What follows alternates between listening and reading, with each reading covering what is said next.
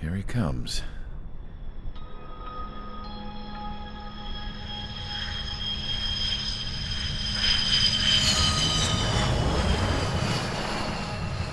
Mihaly's looking worse.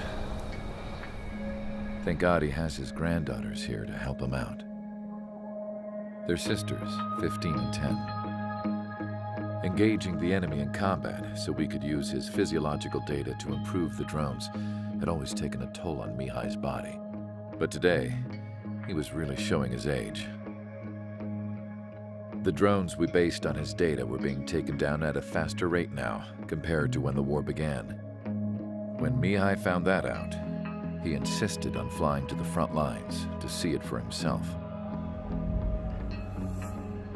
Sometimes he could be so stubborn.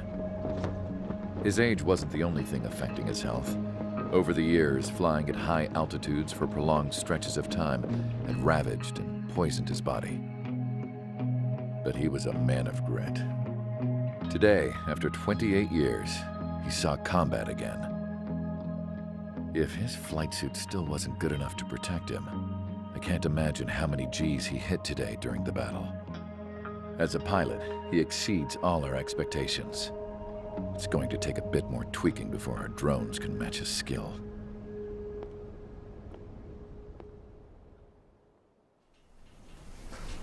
How penal is this penal unit, you ask?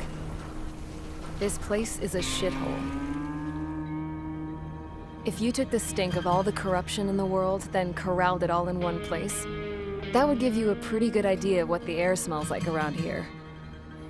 We got all kinds of critters, too. Everything from flea-ridden guards, rabid dogs, and a mechanic doing the stretch for life. I can't forget the rats.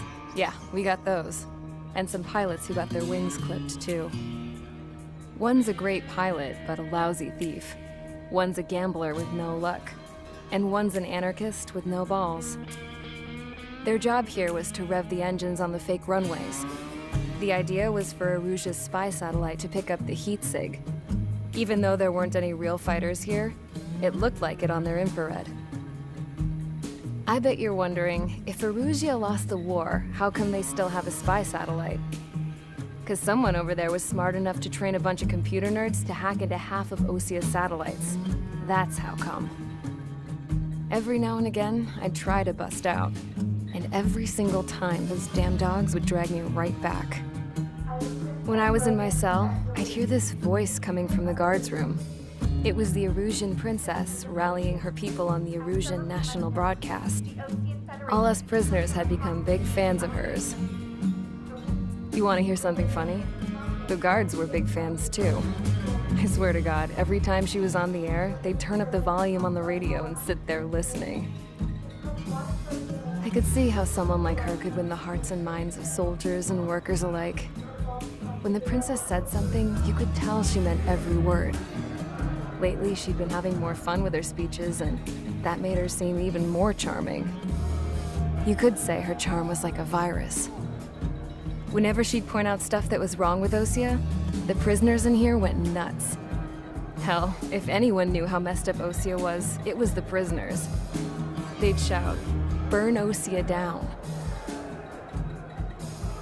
No way am I just gonna sit here and rot away in this hellhole. Dark blue. Instead of building fake-ass planes to trick Aruja, I'm gonna build one that'll really take off. You can count on that.